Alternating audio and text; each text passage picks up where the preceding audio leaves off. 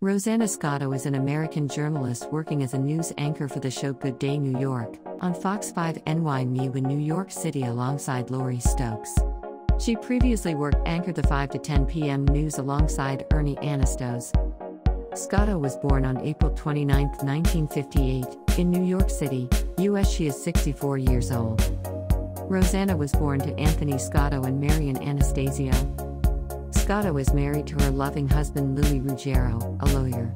In their marriage, Rosanna and her husband have been blessed with two wonderful children, Jenna Ruggiero and a son called Louis L. J. Ruggiero.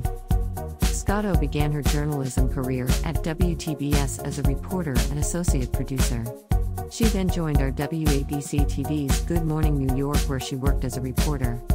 She worked for Good Morning New York and the morning show for 1 year and then transitioned to a reporter for WABC TV's Eyewitness News. In 1986, Rosanna joined Fox 5 initially as a weekend anchor and reporter and later the weekday anchor of Fox 5 News. She also anchored the 5 and 10 p.m. newscasts with Ernie Anastos. She was promoted and named the anchor of Good Day New York in 2008.